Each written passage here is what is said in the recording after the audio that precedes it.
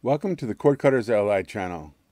If you have an Amazon Fire TV Stick 4K and you're running out of space for all your apps and movies and TV shows, this video is for you. If you have a recent 4K Fire Stick, chances are, at the time of this recording, it has FireOS version 6. Earlier this year, I made a video on how to add storage to the new non-4K Fire Stick and the Fire TV Stick Lite, which both have FireOS version 7. I'll put a link to that video in the description below if you have one of those. I didn't think I'd be making a video on expanding the storage on Fire TV devices running FireOS version 6 here in 2021. I really thought by now Amazon would have a new 4K version of the Fire Stick with FireOS version 7, which is so much easier and faster than what I'm going to show you today. With no sign of that coming anytime soon, and since the 4K Fire Stick is still the most popular version sold, for good reason, I thought it was time to make a video. There's a bunch of stuff I'm going to go over with you step by step in this video. You can use the clickable sections below the video to skip ahead or back to any specific part. When you finish watching this video, you have all the info you need to expand the storage on your Amazon Fire TV Stick 4K. But first, if you like what I do here at CordcuttersLI, please click the like button and subscribe to the channel. If you're ready to learn how to say goodbye to your Fire Stick 4K storage issues forever, grab your remotes and let's go!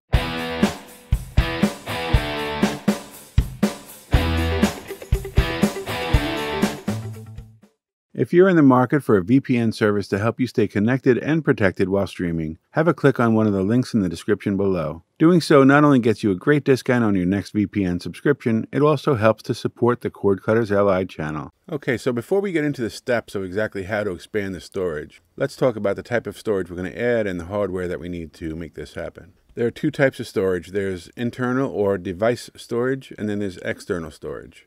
Both of these can be added to the Fire Sticks with the built-in USB port.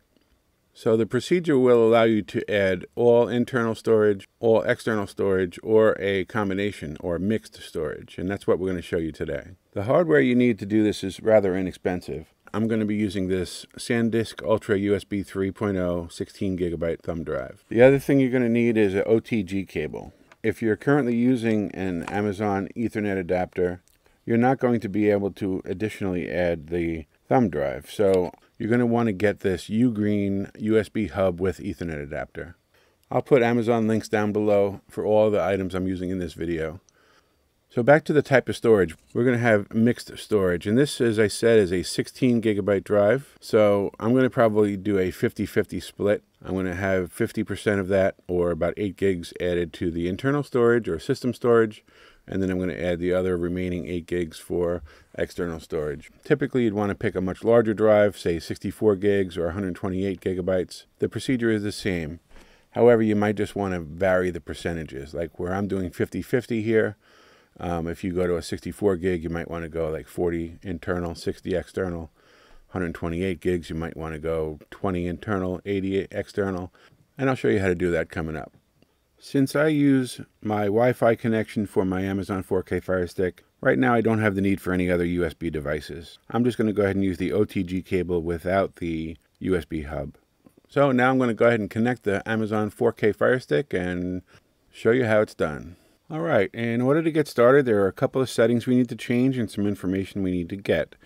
So we'll go over, all the way over to the right and go to the gear and move down to My Fire TV. Go to Developer Options. You're going to need to turn both of these on, ADB debugging and apps from unknown sources. So we'll go ahead and do that. You'll get a message here. You can just click Turn On. And we go back out a level, go up to About, and move down to Network.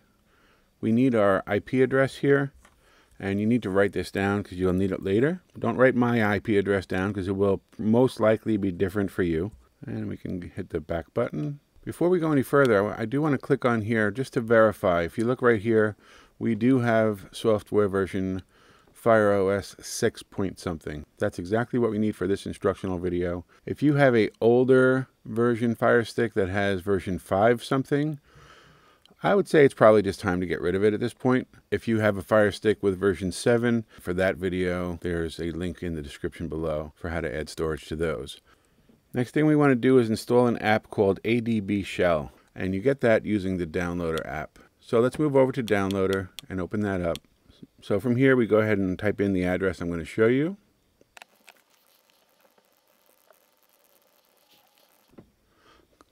cordcuttersli.com/ADB and click go.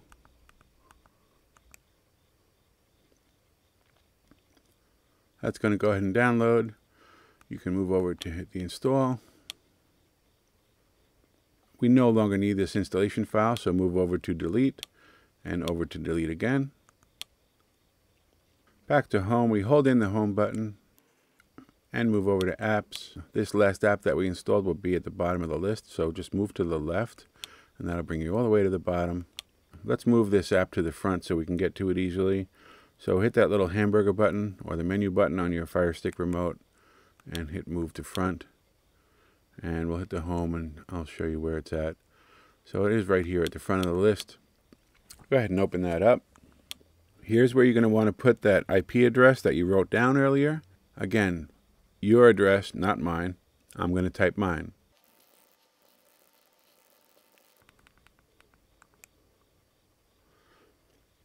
This is the port number. We'll leave that at 5555. You can go down and click next, or you can hit the play button on the remote. I'll click next. And the connect button will already be selected, and we click. You'll want to check this box that says always allow from this computer and click OK. When you see that line at the top that says mantis:/$, you know that it's successfully connected. So there's a few commands that we're going to need to know here. This is the hardest part by far, so if you can get past this, you're home free.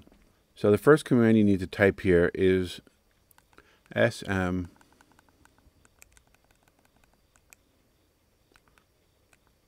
space list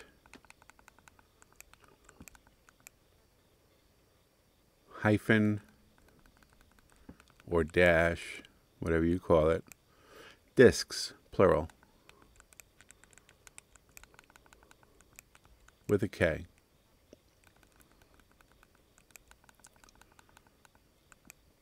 And hit run or the play button again.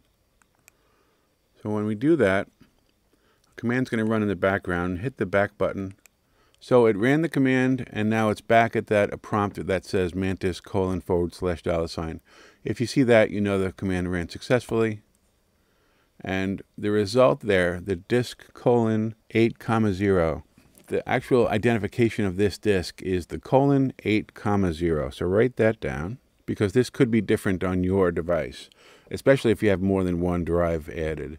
This number will most certainly be different. So just write this down, :8,0.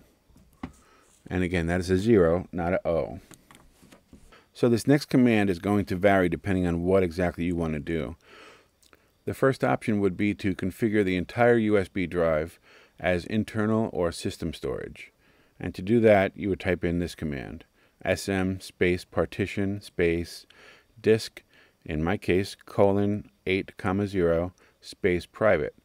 Or option 2, which is the one we're going to use here, would be sm space partition space disk, :8,0, again, could vary from yours, and then a space mixed space 50. So let me go ahead and type that command in.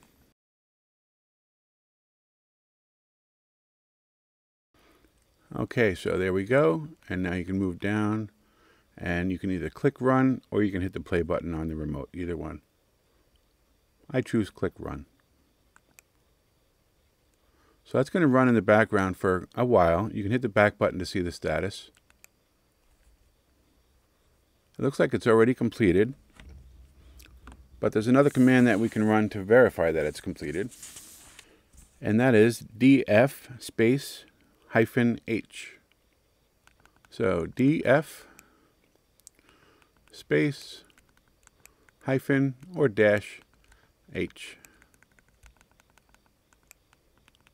And that will tell you all the information we need.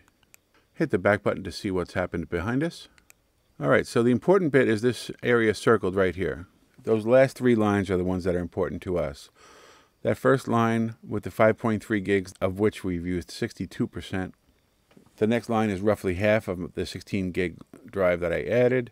So you have 7.2 gigs, only 1% of it's used for storage. It probably just has some system files on it and stuff that are needed. And then the last line is the external storage with 7+ gigs available there. So that's it. We're done in ADB Shell. So you can go ahead and enter out of here. A quick note here, if you go back into ADB Shell and those commands escape you, you're not sure what you typed earlier, you can just go ahead and connect. And if you hold in the select button, you'll see the previous commands on the list there. So the next thing I want to do is install an app so you can see if it installs on our internal storage or our external storage. So let's go ahead and go back to our downloader app and we'll install an app and see where it goes. I'm just going to type in an address of an app that I'm quite familiar with out there on the interwebs. It's the Troy Point app.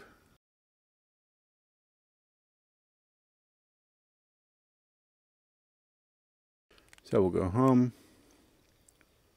So let's go ahead and see where that app installed. Go over to the gear, move down and over to applications, go to manage installed applications,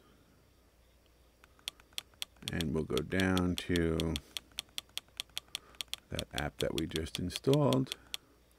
And as you can see, if you see that little USB symbol there, we know that that was installed to our external storage. It's important to note that not all apps, especially some apps that you might find in the Amazon App Store, may not install on the external storage, and that is only because the writers of those applications didn't take into account that that might be something we'd want to do. So it's written that they can only be installed on internal or system storage. So that's another reason why we want to definitely make sure we have plenty of the internal storage available to us. Another way that we can verify that the apps that we install go on to the external storage is to go back into ADB Shell. Since that first app, I've installed a couple of other apps totaling over 200 megabytes. So I'm curious what that looks like in ADB Shell. So let's go ahead and open that up. Keep all that information the same, go down to connect. When you hold in the select button, you can see the commands that you've run recently. This is the command again. It tells you what free space you have. And so we'll go ahead and run that. And we'll go out. And as you can see there, that line where I showed you earlier, where the external storage was, we now have 230 megabytes used. Roughly 4% of that drive now is used. The stuff that we install is going to the external storage and leaving the internal storage or system storage alone. So that's it. That was relatively painless, wouldn't you say? If you do have any issues or problems or questions that came up during this process, please leave some comments down below the video. And as always, I will answer you as soon as I see them. And also leave a comment down below if you've tried this and how it went. If you enjoyed today's video, please do click the like button below. And if you want to see more videos when they come out with CordcuttersLI, please subscribe to our channel. Thanks for watching.